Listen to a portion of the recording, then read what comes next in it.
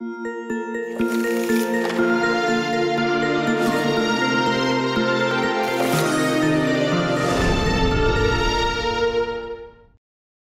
位同学，大家好。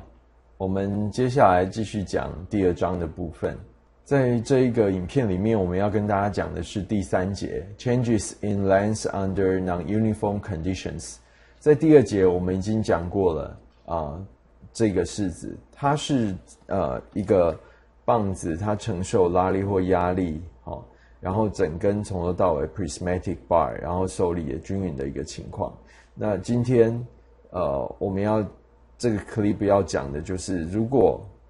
它可能是变断面，或者是说它受力不再是这样子，从头到尾整根都是一样的一个内力在拉的时候，那它的力量跟变形的关系到底要怎么算呢？这是你们的助教白博森他说背不出这条公式，别说你读过材力不过这的确是一个很基本的一个材力公式。好，第3节让 uniform condition 的时候 change in length 是怎么样的一个情况。好，之前呢我们看的是这样子的一个情况，如果今天是这样子，变成有一个人在 B 点的地方呢，把它往右，这样有一个拉力在拉它。好，那这条式子还成不成立呢？首先我想要请各位分析一下这一根棒子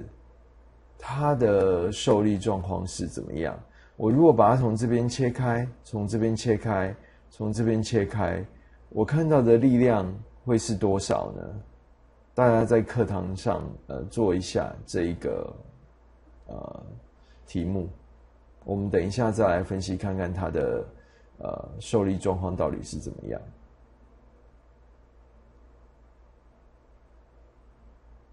好，我们刚刚看到的是像这样子的一个状况 OK， 我想要知道这样子的外力作用在我的这根棒子上之后，它里面的内力的受力状况大概是怎么样。好，我就把它切成3段，在这个 B 点的左边一点点的地方跟右边一点点的地方分别把它切断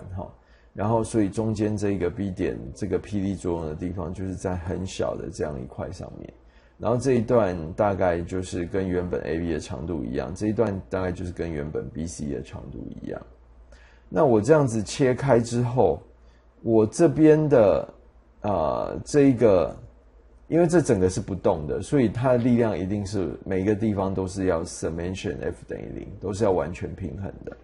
OK， 好，那我等于把它切成3个自由体，每一块都是要 summation Fx 要等于0。好，所以这一段当然 AB 段来讲的话，就是一个2P 的这样的力量在拉它，这没有问题。那如果只有这个力的话，它就会一直往这一边跑，所以不可能，表示另外一边一定有一个力量在把它往回扯。那所以就是我们看到这个 PAB 的力量，这2个力量加起来就是 summation F of x 要等于0，这样这一块 AB minus 这一块才会尽力平衡在这边。那这个绿色的力呢，其实就是这一小块，它作用在这个是这一小块 B 去拉这个 B prime 这边的力量。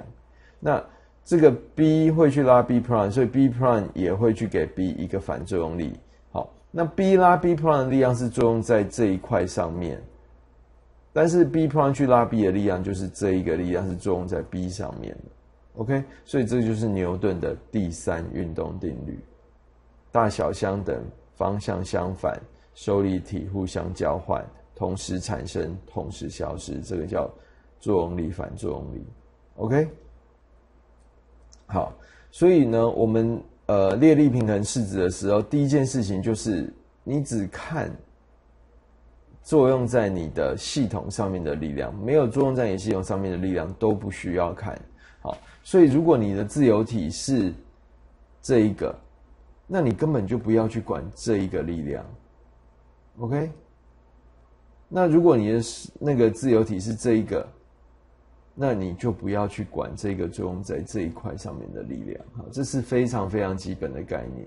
那万一你的受力体是两个合起来 ，OK， 那当场这个 B' 之间的这个力量呢，它就互相抵消了嘛，就不见了，所以它就变成一个内力。如果你把这两块自由体合在一起的时候，它就变成一个内力。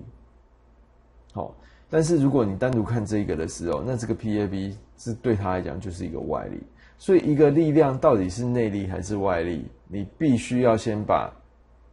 系统定义出来，你才能够去说它到底是内力还是外力。你不先把系统定义清楚，你不知道一个力量是内力还是外力。OK， 好，所以我们来看，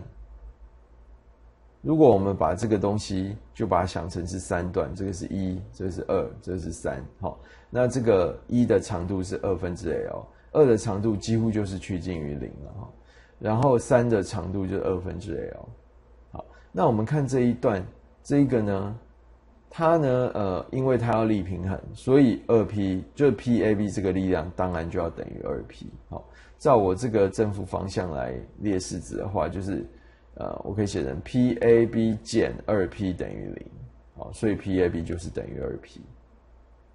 OK， 那这样子这一根你看是不是就回复到我们以前讲的那一种状况，就是只是变成是一个长度是2/L 的一个 prismatic bar， 两边都是2P 的力量在拉。那请问它的伸长量你会不会算？当然会算，就是带我们前面那个 PL 除以 AE 哈，你们助教讲说不会背这条公式，不要说你学过财力的式子 ，delta 等于 PL 除以 AE。这时候在这一段，它的 P 你要带 2P， 因为它受到的力量是 2P。好，那它的长度呢，你要带2/L。哦，那面积就是带它的面积，然后带它的这个材料的杨氏模数。OK， 所以这一段的伸长量没有问题。好，那 BC 这一段的伸长量是多少？好，那一样嘛，因为这边是 P， 所以这个你把它切开的时候，就是这个 B 呢会去施加在这个 B plus C 这一段上面呢，会有一个拉力，好，才能够这样两个力才能够让这个第三块这一块呢平衡。好，那所以你的 P 当然就是等于你的 PBC。好，所以这个力量你切开这边切开的时候看到的是一个 PBC。好，那记住这两个绿色力是作用力反作用力，那这边这两个绿色是作用力反作用力，但是这一个跟这一个它们是不是作用力反作用力？不是。 OK， 它们是，如果你把它切开了，那这两个只是同时作用在 B 第二块这一块上面的两个外力。事实上 B 这一块呢上面呢就有三个力量作用在上面。好，一个 P 往这一边，还有 PBC 我们知道它就是大小就是 P 啦，因为这一个东西的力平衡的关系。所以你看这边是 P， 这边也是 P， 然后另外一边呢往这边有一个 2P， 好，所以刚好合起来它就是 summation f of x 等于0。所以这三块每一块都是 summation f of x 等于0的状况，好，它通通都是力平衡，不会有任何问题。OK， 所以我们第三块这一块的伸长量是多少？好，我们又一样，就是带 PL 除以 AE。那这边的 P 呢，就是刚好就是 P， 那 L 就是2/L， 然后就看它的面积是多少，还有杨氏模数是多少，带进去就好了。那整根它的伸长量，就是把这一段的伸长量加这一段的伸长量。那你说老师不对，还有中间第二块的这个伸长量也要加，这个讲法非常的正确，完全正确哈。只是你想想看，PL 除以 AE 是它的伸长量，那它的 L 几乎是0，好，所以不管它 P 多少，它的伸长量就是会很小很小，所以几乎可以忽略的状况。所以其实你只要把这两个加起来就可以了。OK， 那你会如果想要打破砂锅问到你说，老师，那 B 这一段好长度我可以知道非常接近 L，那请问它的这一小块它的拉力到底是多少？我知道这个 AB minus 这一块，第一块这一块每一个地方受到的拉力都是 2P， 然后 BC 这一块每一个地方受到的拉力都是 P， 那这一块呢 ？OK， 我们可以在课堂上讨论一下这个问题。那同时也再多做1、2题的练习，再继续往下做。好，我们再来看另外一种不是 uniform condition 的情况，就是变断面的时候。OK， 变断面的时候，这种呢，你现在看到一个它的面积呢一直在改变。好，那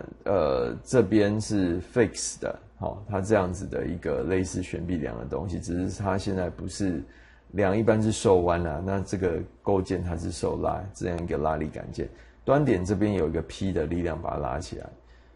如果你从任何一个地方给它切开，好，那对不起，这边还有中间沿着这个杆件的走向方向，它还有力量加在上面，所以是一个很广义的状况。所以我如果给它切开，我看到的这个轴内力会是一个定值吗？好，我如果这样切这样一小片，它两端再拉它的力量的大小，跟我再切进去一点，切一小片，那个两端再拉的那个力量会一样吗？答案是不会的。所以这个情况是一个很广义，它不但PL 除以 AE 的 P 不一样了，好，然后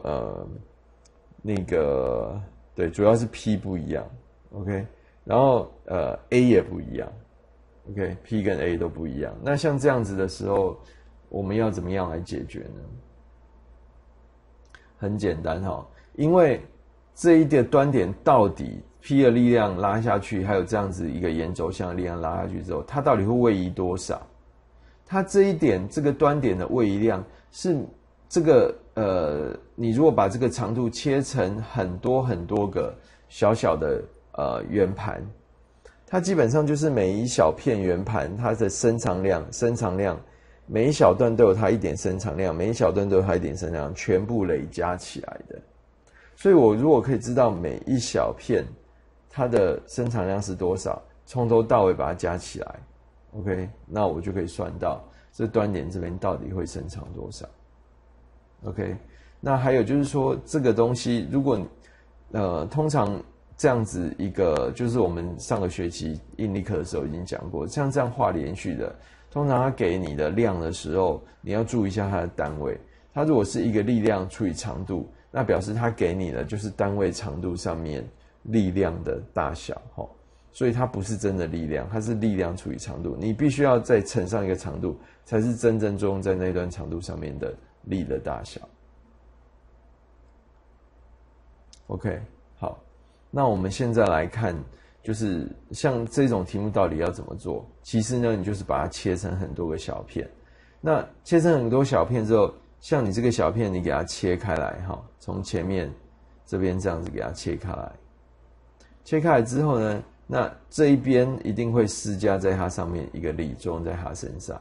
那当然它也会反过来去拉它，但是那就作用在它身上。如果我是看这个是我的系统的话，那我就不用管这一个力，我只要看这一个力就好了，因为它才是真正作用在这个圆盘身上的。那另外那一边也会拉一个力量在它上面。好，那这两个力量就是要 summation f of x 等于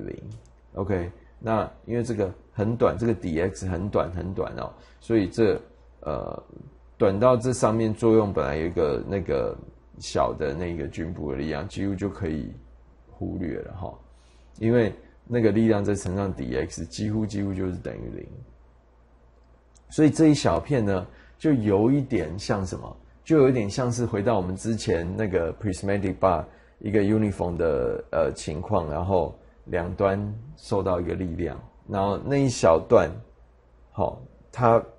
那个状况，它的长度不是就刚好可以套 PL 除以 AE 当做它的伸长量吗？那只是说在这边的 P 呢，就是变成你切开这一点两边的这个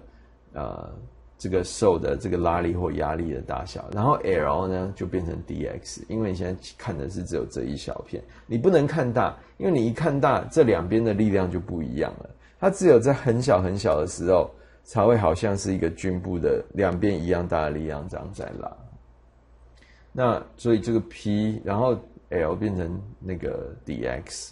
然后呢底下就除以 EA， 那你就看那一小片，因为很小嘛，所以就是几乎就是两边的面积一样，好，那就是带到你的 A 里面去，然后看这个是什么材质，就是把它杨氏系数带进去。好，所以呢，你看到这个 P dx 除以 EA 这个东西，它就是这个 d delta。好 ，P 还有 A 全部都可以是变数，没有关系。甚至如果你每一片的材质有办法到不一样的话，那你就是带那个材质的值。然后呢，你不可以只有算你切的这一小片而已，你从头到尾要把它切成很多小片，每一小片都要去算，所以就是把它变成一个积分，从0积到 L， 这样就可以算出 delta。OK， 好，所以呢，它就是有一小片这个 d delta， 然后把它积分积起来。OK， 好，所以这是变断面。还有甚至沿轴向受力不一样的时候的一个做法，所以你们助教要出来说话啦，先切割再积分，先切割再积分，先切割看一小片的时候，它到底这个d delta是多少，然后再把它从头到尾积出来就可以了。那你要记住的就是，这个就是整根它的变形呢，就是一小片一小片的变形累积起来的。所以我今天如果要你算中间点的这个位移量是多少，这根棒子的终点的位移量是多少，你就不需要从头积到尾，你只要从头积到这个2/L 的地方，你就可以得到答案了。因为它中间那一点的变位呢，就是从头前面这样每一小片每一小片的伸长量这样累积出来的。所以就直接记前半部就可以了。最后一样是我们的版权页。